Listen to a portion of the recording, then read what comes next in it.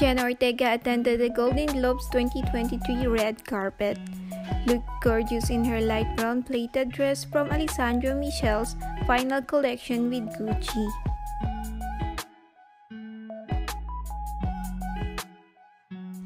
The dress featured long voluminous sleeves and a drop bodice with metal hoop hardware and a whole lot of skin.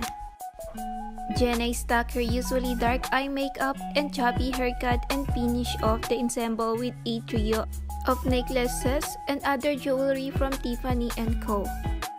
Hey Selena Gomez, this is Jenna Ortega, and I just want to say really quick, I love you so much and you have been such a big inspiration for me throughout my life.